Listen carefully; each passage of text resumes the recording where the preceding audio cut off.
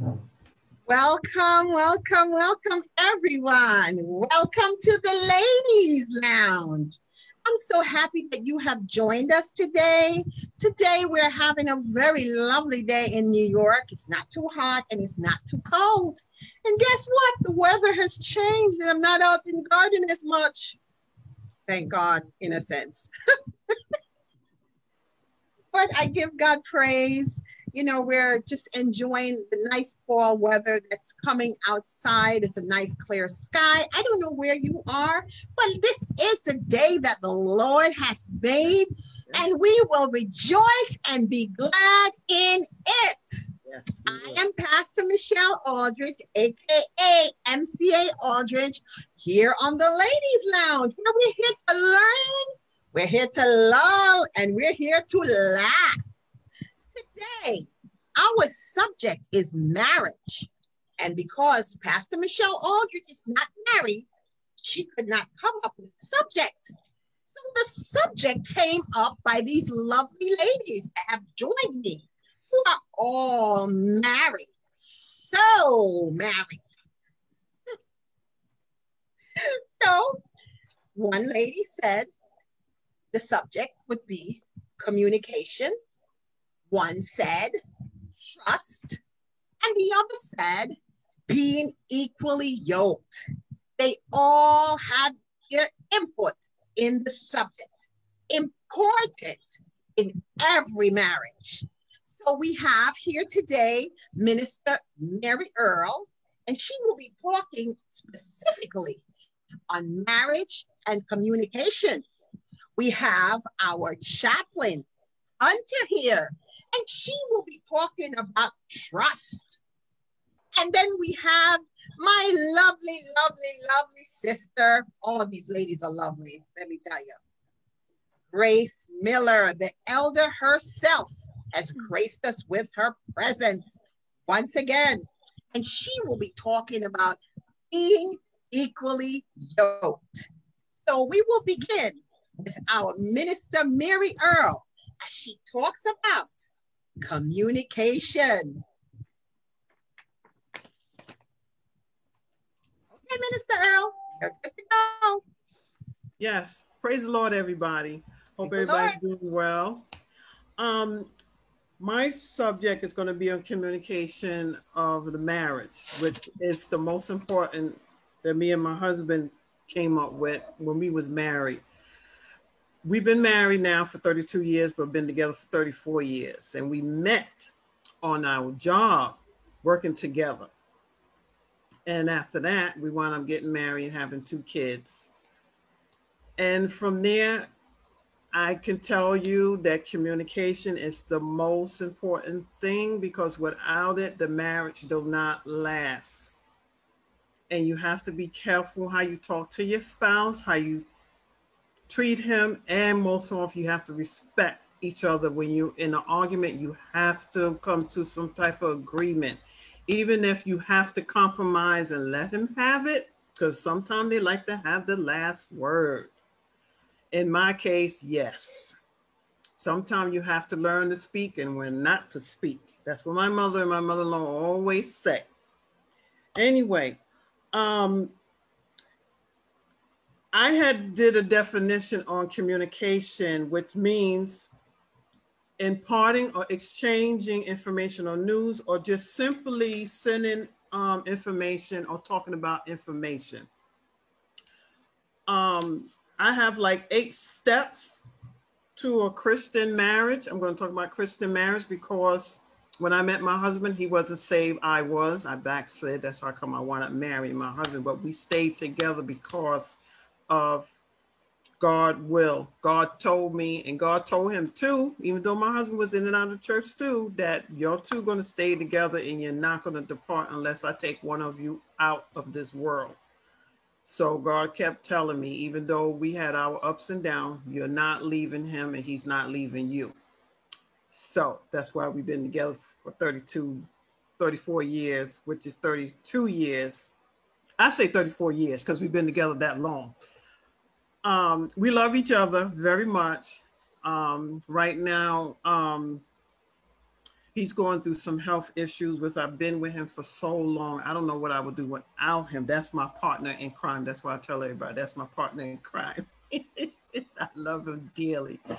You're going to have your ups and downs when it comes to communication. I don't want to spend too much time. I have 8, but I want to talk about 4 important ones. I'm going to give you 8 out of the communication, which is really, really important. And I'm just going to talk about 4 because we don't have much time. So even though I had another more definition about communication, it is about a mortar that holds a relationship together. If you break down relationship, if the relationship breaks down, it will crumble. So you need to know how to communicate in your marriage to your husband. It's a true communication which involves respect for each other. You have to learn how to respect each other in this marriage. And and the other person as well have to have an active energy on. You have to have an energy part. I mean, you have to hear what he has to say. And then he have to hear what you have to say, and you have to learn to agree. Sometimes you might not agree when it comes to an argument, but you got to come to communication, and you have to make sure you don't go to bed angry at each other. Can't let the sun go down on you on your wrath, because you don't know who's going to wake up. I don't know if I'm going to wake up the next morning or he's going to wake up the next morning, but you have to make sure everything is squashed and agreeable before you lay your head down at night. And sometimes the first thing I would like to talk about, seeking God's leading. You have to make sure you seeks God leading in your marriage. That's the first step of communication. I didn't know this to my aunt who's been married. She lost her husband. She told me, I always like to seek information from all the married women in church. And one of them is my mother and my aunt. God rest my mother's soul. She used to tell me a lot of things. And my mother-in-law too, even though she was married, she used to tell me a lot of things, and I heed to it and I understand it and I'm living it because of these 3 women. So when it comes to seeking God's first, God has to come before you in the marriage. You have to pray on it. It should be the foremost, seeking his will as well as the wife and the husband. In regards, you want to talk about your spouse, you want to communicate, you want the truth according to God's word. It has to line up. The word has to line up when you meet this person and communicate with this person. So is it something that falls in line with God's words and is revealing? To me, is yes, because sometimes we all get into the situation where when we sit down and talk about the person that we want to marry, and then when you start to communicate and things happen, you have to make sure this is what you want to do.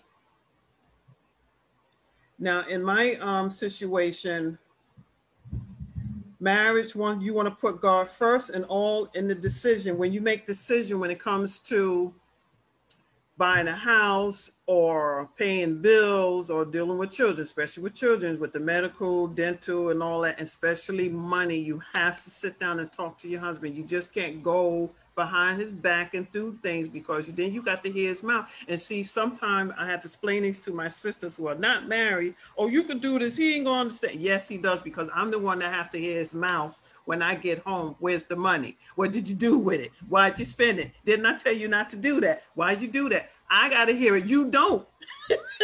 So you have to understand that. That's communication. You got to communicate. You got to get on the phone and say, listen, hon, I see something I want to get for the kids. Can I get it? Is it in the budget? If he say yes, go ahead. If he says no and you do it anyway, you got to hear his mouth when you get in that house. You don't.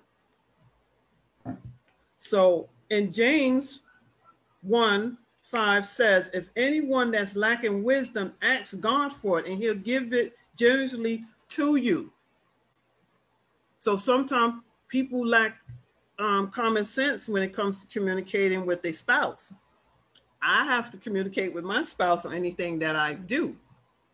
Just like what I'm going through tomorrow, I had to sit down there and I had to talk to him, explain, and we got a found foundation, like the pastor said, foundation on what I wanted to do and the decision. I couldn't do this without him. I couldn't go behind his back. I had to sit there and talk about things. Now, the second important one I want to talk about is don't let your conversation get heated. Some people let the conversation get out of control where either you're going to be saying things you're going to regret, which you don't need to do, or you're going to have to sit back, take a deep breath, and calm down and let the conversation just die down. It depends on the topic too. You need to talk about what with your spouse. It's possible for a conversation to come up quickly and get heated and turn into an argument. Yes, arguments do get heated. That's what it's called communication. You got to talk it out. You know, don't just practice the other step and listen. You can try to avoid getting into an argumentative that doesn't really solve anything. Conversations that seems to be getting heated, you can try out some other things or tips immediately and stop arguing with your spouse. If you see that the conversation is getting to the place where it's going to get to the point where it's getting out of hand, just stop, walk away from each other. That's what I do to my husband. We get to the point, he'll either walk out the room or I'll walk out the room or he'll just stop talking. So I looked up in two verses, like 2 Timothy 2:23-26. I didn't read all of it, but sometimes I broke it down. It says, don't get involved in foolish argument. If the argument is not worth it, leave it alone. Don't bring it up. Don't bring it back up. Or Proverbs 10:19 says too, when the word or many as transgression is not lacking, but whoever restrains his lip is a prudent. Sometimes you have to restrain from saying things that is going to cause you to regret what you said. And it been many times me and my husband have said things to each other that we regretted, but we always say, I'm sorry. I didn't mean to say that. I mean, you know, it wasn't, you know, meant to be. And, you know, sometimes tears start to come out of my eyes and he'll comfort me. I know, but you don't listen. And sometimes I don't. I could be big-headed and hard-headed and stubborn, but that's me. But I learned to say, I'm sorry. I'm sorry for saying that. I'm sorry for doing that. You have to be humble. Humble yourself. Sometimes you got to, you know, let each other know, you know, you're sorry. You have to communicate. Without communicating, you sitting in one corner, I don't want to talk to you. I don't care. I'm going out the door, and you hear doors slamming and everything else, but then you got to come back out and still face each other. And you got to, you know, in the argument or solve the problem in the argument. Okay? And like Proverbs 18:21 said, death and life is in the power of the tongue, and they that love it will eat the fruit thereof. That's another thing. You have to be careful. That tongue and that mouth is deadly. Like they said, sticks and stones will break my bones and words will never harm you. Yes, they do. I'm so sorry to tell you, words do hurt.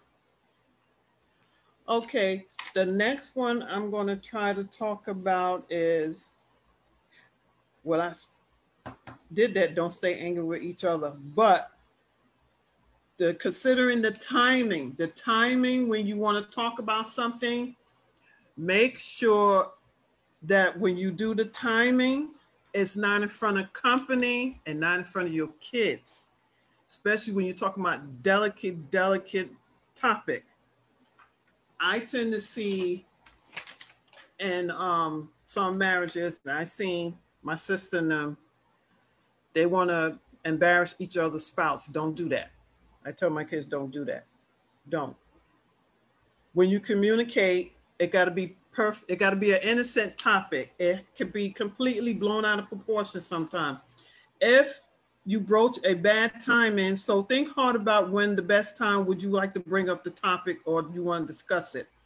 It might not be the time when you come home from work because you might be too tired. It might not be the time when you getting ready to go out the door or on an important phone call. You got to do assignment. Just wait. Just ask them, honey, when is a good time for us to talk about the subject? Remember the subject? Da, da, da, da. Sometimes I have to remind my husband 3 times or 3 days in advance about the subject. I might forget it. He'll remind me, and I'm saying, what are you talking about? Remember the subject you want to talk about? Oh, yeah. Is it a good time now? Yeah, pick a time. And sometimes you don't disrespect him or her in front of company. Not in the church, not in front of your people, like in-laws and your people like that, because let me tell you something. They won't forget it. They're going to ride you on that. It happened to me. And I promise you, I never did it again. So I learned, do not disrespect your spouse in front of your folks. Okay. And Colossians 4:6 says, let your speech always be gracious and seasoned with salt so that you may know how to answer each people. That means when you doing communication with your husband and talking about certain things, it's got to be the right timing to do it. And you don't scream and holler and curse in front of the kids. Don't do that. Don't. Because the kid's going to blame it. When you get on them, they're going to throw it in your face. Wait, you said that to daddy and mommy. No, don't do that because kids don't forget. Don't do that. Okay, the next one I wanted to talk about is, do I still got more time, Elder Miller? No, I went over my time. Oh, shoot. Nobody didn't tell me. Oh, what? Oh, okay. Only thing I can say now that I went over my time, pray on it. If you have anything, please pray to God and ask him to give you the right message to say, what to do. Just don't give up. Don't give up on him, because I didn't give up on my husband. We still together today, and I'm telling you right now, if I lose him today, I don't know what I would do. But I always keep. We do pray together, and we stay together in prayer. Next time, maybe the pastor will let me do Friday night on this subject, because there's a whole bunch of communication I could tell you about. It's a good subject. I love it. And that's why I'm still together with my husband today, because of communication. I'm sorry that I went over, but it's a good topic. It's a really good topic. It's a lot to talk about. Okay. Bless you, Minister Earl. Thank you so much for that. Okay. We will revisit in a few minutes. Bless the Lord for our chaplain Hunter. She's going to come in, and then right after you will be Elder Miller. Bless God.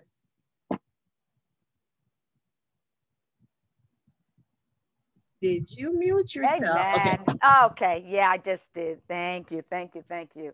Thank you, Pastor Michelle, for this platform and giving us ladies that are in blissful matrimony this blissful opportunity. It's a wonderful, wonderful platform. Thank you, Minister Mary Earl, for all that you spoke about on communication. It is very, very essential to a nutrition marriage. It truly is. It truly is. Okay. I am going to speak on trust.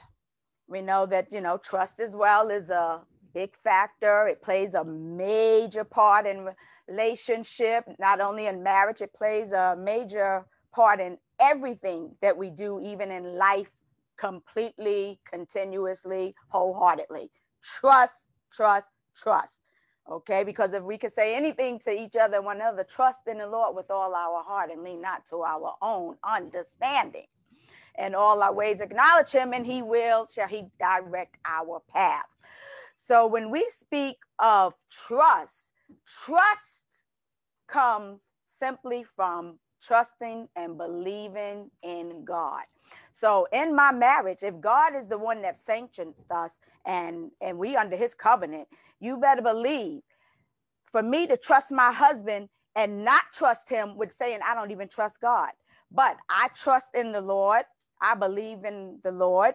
I trust God. I trust the Holy Spirit. I trust everything concerning the master. So since he put us together, I must rely on that same trust in my marriage. Because when you think about, trust, you got respect, how you treat a person. It also entails commitment. It's your morals, it's your values, it's a holiness, it's, being togetherness, it's a responsibility, it's accountability, it's being patient with one another, your loyalty, your actions, the way you appreciate one another. Like I said, it's a covenant and it's sacred. And you got to realize we take oaths. And when we joined in holy matrimony, it's under God's covenant that we come under. So anything outside of that, then something. And I mean, trust is, is being healthy. You want to be healthy in your marriage. I mean, you want to know your worth, both of you. I mean, just great. The greatest thing in all is what? Love. We all know that. And love is what? Love is God. And so we are committed to love one another in a relationship, your marriage, your family, your friends, your neighbors, the way you love. And also, I mean, trust goes hand in hand with our faith. Okay? I mean, because we got to have faith to believe, faith to trust. I've been with my husband this August 13th. We just celebrated and renewed our 15-year wedding ceremony anniversary. But I have been with him a total of 21 years, May past of 2020, going on 21 years next year, 22 next year. So the man that I met, and everyone knows I love to say it, I got me a what? I got a Boaz. I say it all the time. So, I mean, my husband and I, we met 21 years ago, and we met in a place that some people, find it to be very odd.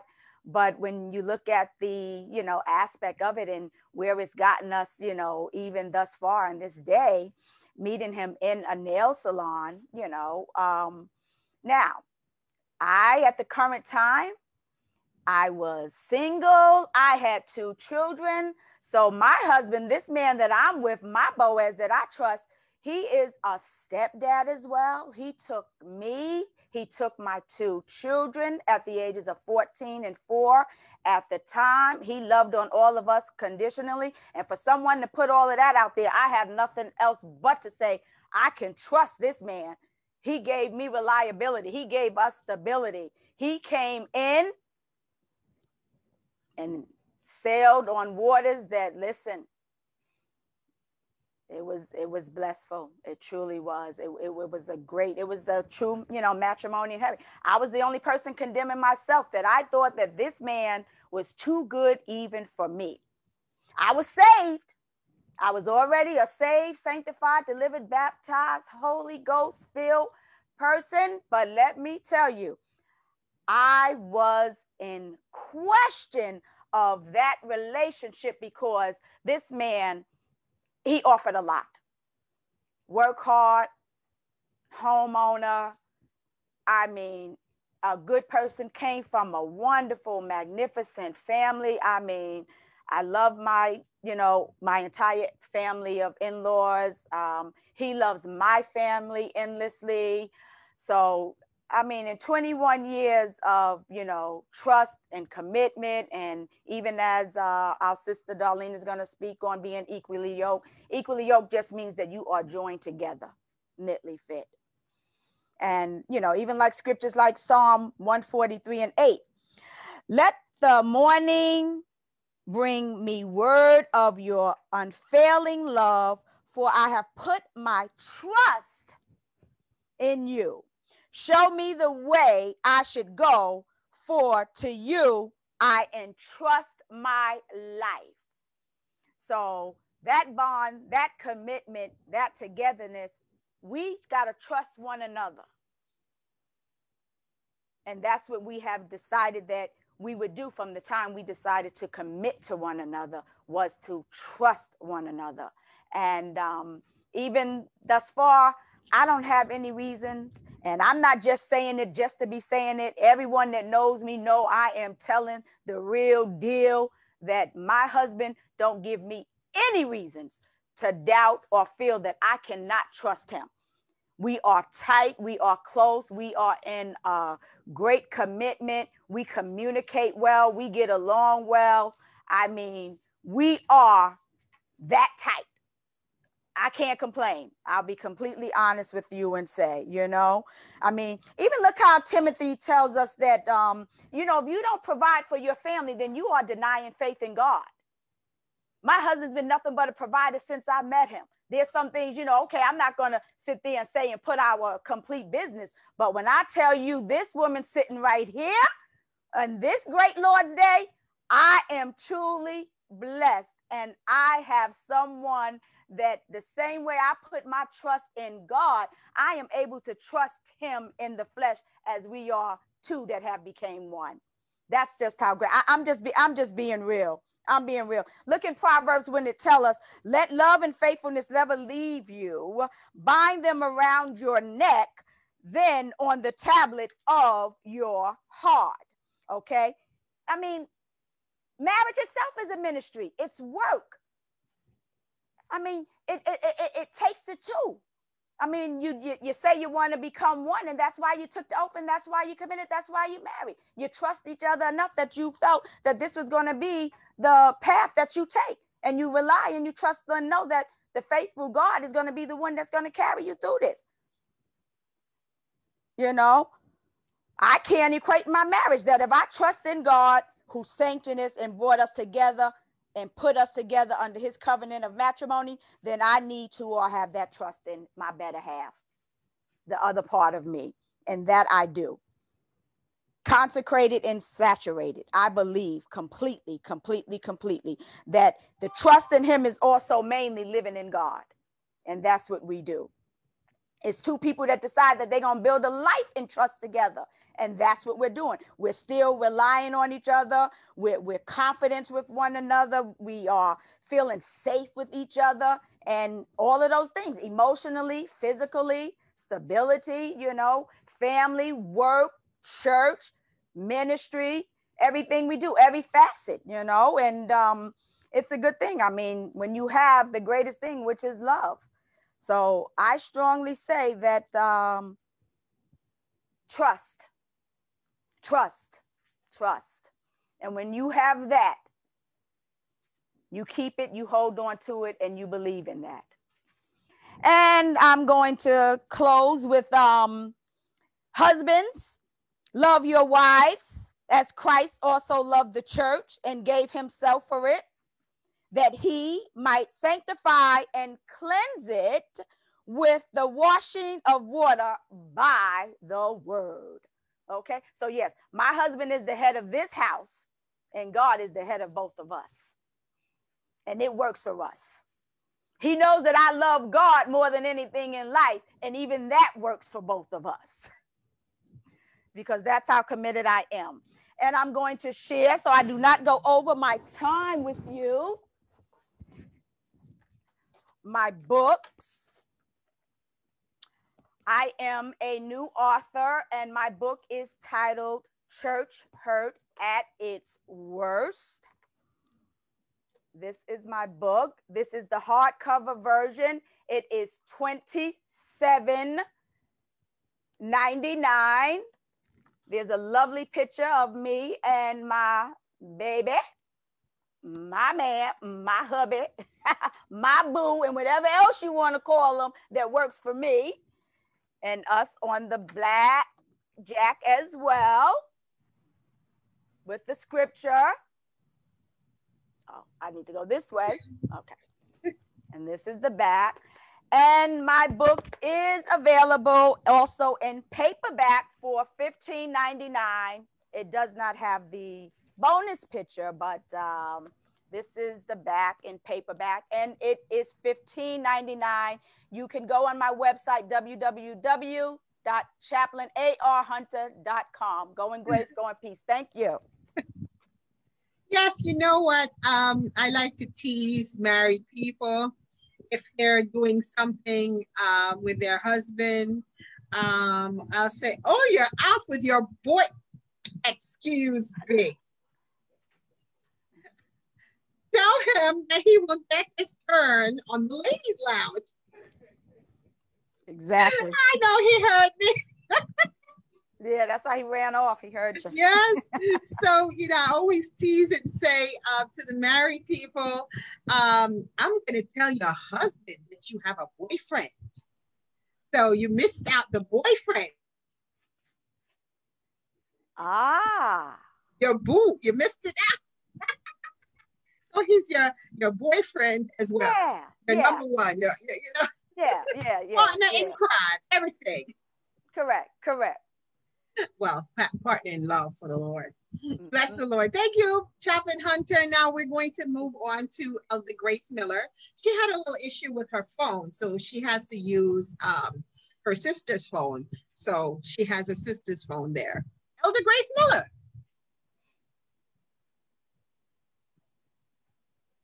I don't know why. You muted yourself? Okay, go ahead. Can you hear me now? Yes, I do. Okay. Praise the Lord, everybody. My name is Grace Miller, Elder Grace Miller, and I have been married now for 35 years. And I believe that the reason that I have been married for so long is because we are equally yoked. The book of 2 Corinthians chapter 6 and verse 14 says, "Be ye not unequally yoked together with unbelievers, for what fellowship hath righteousness with unrighteousness, and what communion has light with darkness?" Now, being equally yoked is more than just marrying a Christian man because you are a Christian. It is more than that.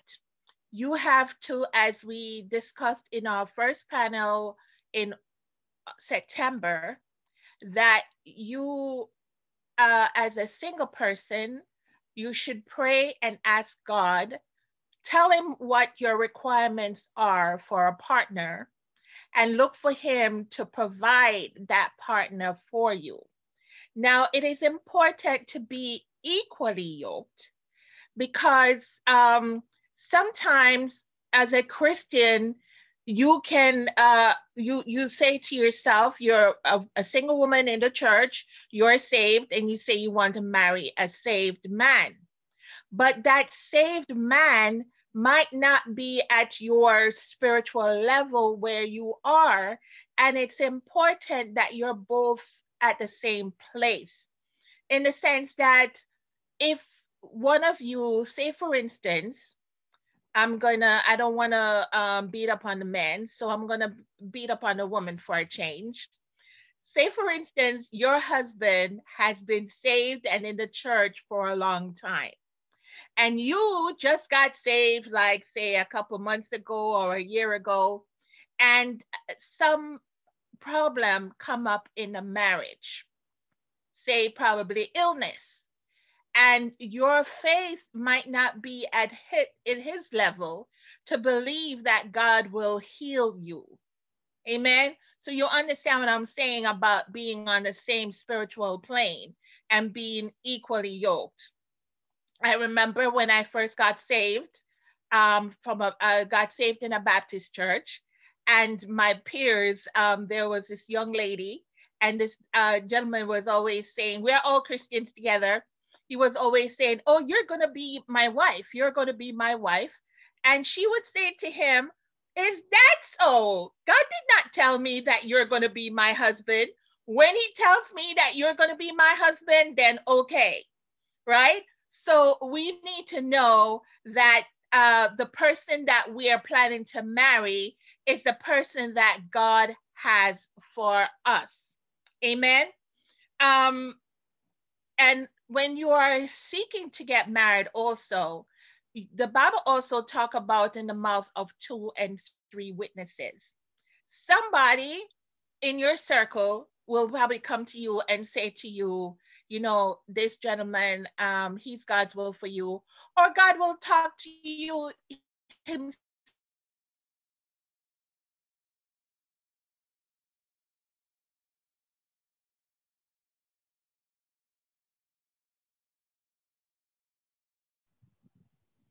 I think she's frozen. Miller, you're frozen.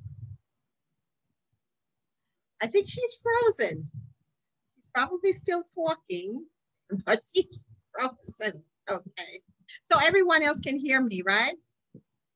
Yes, I think she's frozen right now. So we'll wait until she comes in. But some of the points that were made so far is concerning communication. Minister Earl was saying that somebody has to take down when there's an argument. So it can't be everybody, her thing, she went off completely off the grid. But somebody has to be able to somebody else, what is that? Okay. Somebody has to be able to take down in the argument, because everybody cannot be right. Okay. Am I correct, married ladies? I'm going to unmute you so I can hear your comments.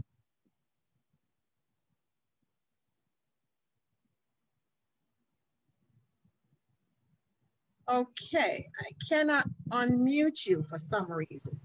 Can you unmute yourself, Chaplain Hunter? Okay, I just did. Okay. So Minister Earl, I believe, is on another call. So one of the points that Minister Earl made, she was talking about how somebody has to take down in an argument, and take the low road and somebody takes the high road. In other words, not both people battling at the same time.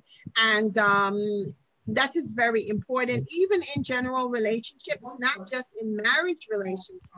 Correct. If you have a person in your life and you do value that person to be in your life, we have to try to find a common ground, and as the term says, agree to disagree. Agree to disagree. Yes. So it's also applicable to other relationships, to regular relationships, in a marriage especially. Because when you marry somebody, you are saying that you really intend to spend the rest of your life with this person till death do you part. Yes. Yes. So as a pastor, I know these things, but not married, but I have to know these things too.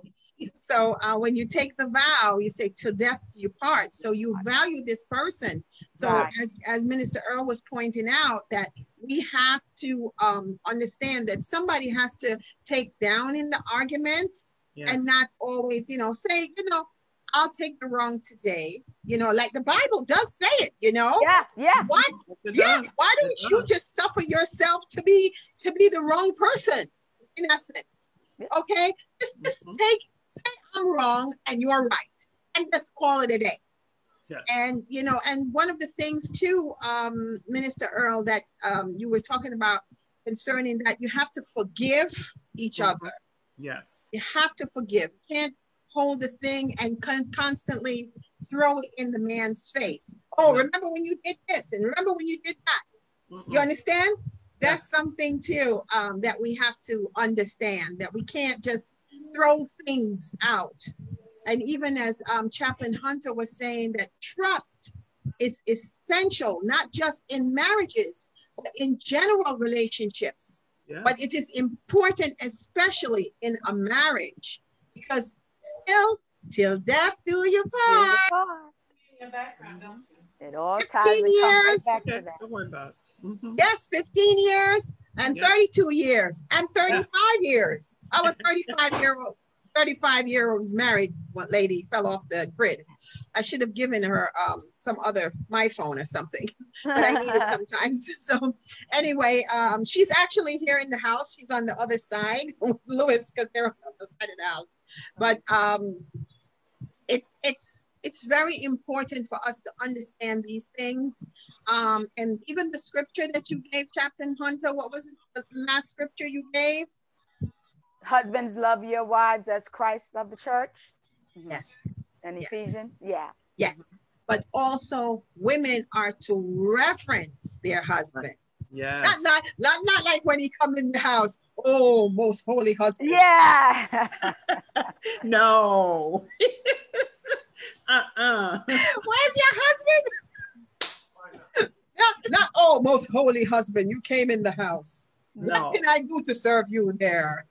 Because guess what? Marriage is I serve you, you serve me, right?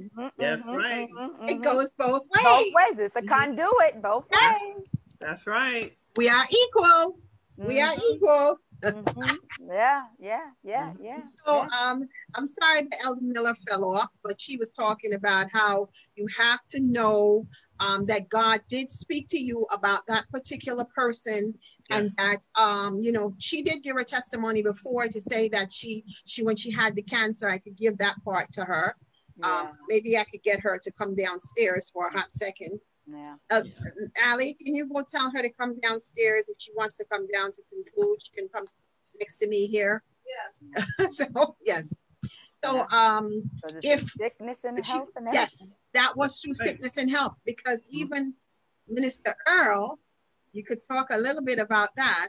She did mention that, because you said your husband has had health challenges. Yes, he had a lot of health challenges, and I've been there where other people, once you tell them, like the other spouse, oh, I got this, they run away. You can't run away. You're there to help them. Like, I've been with him when he had his heart attack, his open heart surgery, his 3 kidneys, and even with the challenges he's having now, like have problem walking, whatnot, but still, that's my husband. That's what God gave me.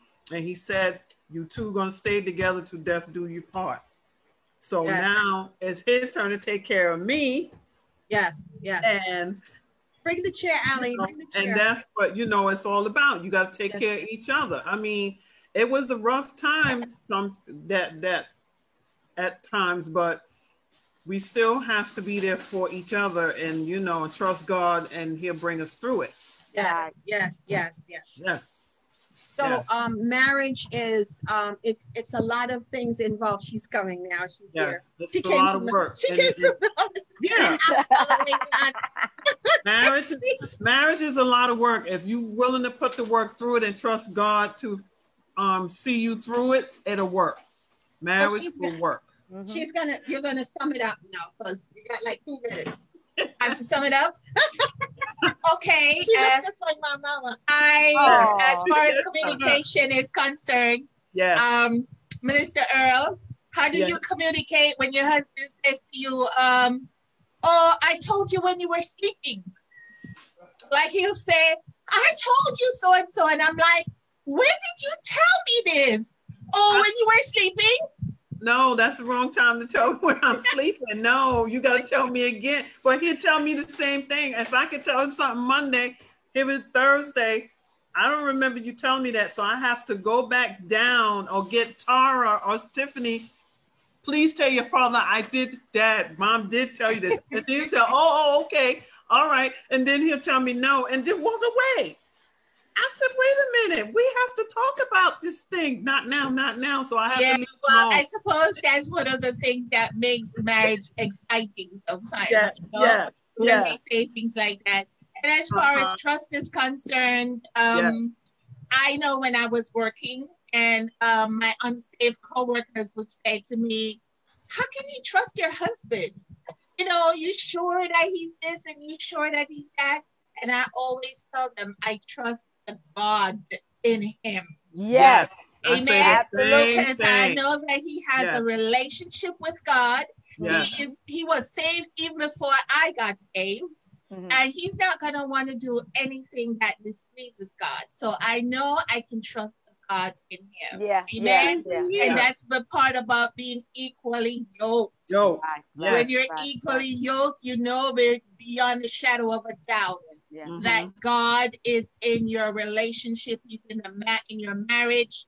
Right. He is the center of your marriage. Yes, And he is. I can say that I love God more than my husband. Yes. Will Yes. tell you And that it works. he loves God more than me. And then together we make it work. Amen. That's right. We That's love right. God more than we love each other, because sometimes our spouses can become our idols. Yes. And we don't want that to happen. No. No. That's right. We don't want that to happen, because No. God is the one that brought us together in the first place. That's right. So right. why would we Right. make this person become an idol in our lives? All right. So I just thank God. I want to encourage all those women out there who are not married, who are looking to get married, to just trust God and believe God and occupy until God sends your husband to you. That's what I tell my Tell God daughters. what you're looking for. My sister will tell you that I don't love the kitchen. I do not love the kitchen. As a matter of fact, when my husband came to meet my parents and to ask for my hand in marriage, my mama told him she don't like to cook. And he said to her, "It's okay, Mrs. Aldridge, I will teach her." So now we help each other out. Where my feelings, he fills that in, and I'll fill in his feelings. Yeah. So he'll be in the kitchen all the time. Thank you, Jesus. All right now. That he don't really love to do, like he don't really like to wash down the bathroom or anything. I don't mind doing that. I will do it happily. So we complement each other, and that's what marriage is supposed to be about. Correct. Complimenting each other. And even sometimes your husband or your wife might say something to you that you're upset about it. You know, when you know beyond the shadow of the doubt that God brought you together, you can just go to the Father and say, "Listen, Father, you brought this man into my life. You fix it. You fix it." That's right. That's right. Before you know it, that man will come and apologize to you without you having to have said anything to him. Because God has already convicted his heart, and he comes and he apologizes. That's what I love about being equally yoked and knowing that your spouse is from God. You can go to your heavenly Father and you can say to him, "Daddy Jesus, that's it. Gave me this man. You see what's going on here, Lord? You gotta fix it." Amen. And I say that all the time. You gotta fix it. You gotta fix it, Jesus. Amen. I am a living testimony as far as that is concerned. Yeah. Amen. Praise God. See, I told you we're gonna have fun on this segment today. Okay. I have not many comments, but I didn't see any questions. But I do like to ask the other ladies if they have any closing remarks before we close our ladies' lounge today. Chaplain Hunter. Okay. I would like to say that also in a marriage, you know, you both fear the Lord. When you're two God-fearing people, it coincides with everything. Amen. Bless it God. sanctions the entire foundation that the marriage is built on. And a marriage is, to me, once you marry, I think you marry not only to still continually date, you do marry to commit, you marry to fulfill, and you marry to live and grow together. And in that growth, you're going to build as well. Yes, yes, yes. And marriages should be healthy. I mean, we may not be able to control the physical part of that on certain medical aspects, but when I say the word healthy, I mean wholesome. Your mind, your heart, your spirit. Yes.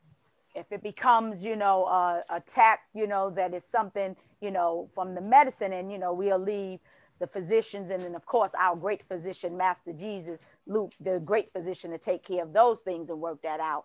But when you living right in your mind, in your heart, in your spirit, you already are walking the right line. Well, you already got the right covenant. From a pastor standpoint, I would like to, anybody that's watching, as she said that Chaplain Hunter was saying about fearing the Lord, from a pastor standpoint, you know, the scripture says the married bed is holy, is undefiled, okay? So if you have a spouse and the spouse wants to bring another, say, oh, let's do a threesome, or let's try swinging. Remember, the marriage bed is supposed to be holy. And right to what Chaplain Hunter just said, you have to fear God. Yes, yes. So if you fear God, both of you fear God, you will not go into the process of saying, oh, I will bring someone else into the marriage bed, or I will try, we're going to try something really, if she's not comfortable with it and he wants to do it, and we know marriage is a bunch of compromises. This is just from a pastor standpoint, because I've never sacrifice. Yes. And yes, it's a, you know, you have to compromise in certain things, but within the parameters of fearing God and staying holy. Okay. All right, now, Minister Earl, what did you say? Only thing I can say, if there's a Christian woman out there who has a husband that's not saved, I read in 1 Corinthians 7, 12, and 16 said, if a Christian woman has a husband who's not a believer and is willing to continue to stay with her, she must not leave him. But don't leave your mate. Just, you know, trust God and trust in God. If it's possible, you can win that person over. Whatever you're doing, that's how it happened with my husband, me and my husband. As long as I kept going to church, he kept praying. I didn't know he'd get up early in the morning before me, and he's praying. And God answered his prayer. So when you got a person who's believing, that person be converted over too, because my aunt, who was a deaconess, would tell me that. She said, like I said, I always listen to the people who already been married and knows what they're talking about. And my aunt did marry an unchristian man, converted, but they had problems. But he did respect her because she was a Christian woman, and he converted. Anytime he needed a thing, he would go to her for questions, just like he does. If he don't understand something in the Bible, he will come to me. I will interpret it and understand it. And that's what I'm telling a lot of women. Even like Chaplain said with her husband, they are together as one God-fearing couple. So is me and my husband. And trust me, my husband do believe in God. He might have his foot in one and his foot in the other, but he does believe in God. Trust me, he is staying where he is. He's staying put. We're staying together. So, yes, you know, pray. The Bible says it. Yes, the Bible says it, but still pray on it. And kindness. Yes, love and kindness. Have I chosen you? Yes. So continue to show him that love and kindness, Daddy. I will. Daddy. Yes, he will. Yes, yes. I know you'll say Daddy sometimes. Yeah. Yes. And there are also books out there that for those who are aspiring to be married, Christian books. Yes. There is one book in particular, I don't remember the title of it, but it's written by Beverly and Tim LaHaye, LaHaye. And it speaks about everything concerning the marriage. It speaks about sexual relationships and what is good in, you know, what works for you in the bedroom and stuff like that. It deals with a lot of issues. So there are books out there. If you search it, you know, you do some research, you can find some really good books out there that will give you Christian guidance, you know, when you're about to get married. That's it. Amen. Excellent. Thank you so much, ladies, married ladies. Okay, so I'm looking at 3 halves. Yes. three halves that makes, you know, but it's not halves in the sense of broken women. You're strong women. Yes. You're holy women. Yes. You're women that understands about trust, communication. That's right. How to be equally yoked. Yoked. Thank you so much for joining me today on the Ladies Lounge. Goodbye, Elder Miller. Goodbye. Okay. Bye. She's running me away from her.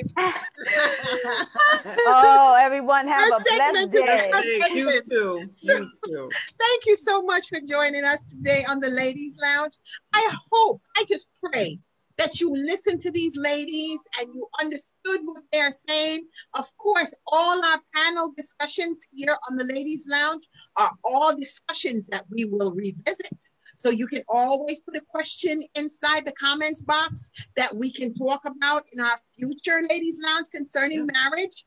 Or anything you want to say, just let us know, inbox us, and we will get questions to the different ladies. Please, please, please support my sister, Chaplain Hunter, with her book. Hallelujah. She has the information there on the comment section. Yes. It's right here. It's right here. It's right here. And we're going to support her.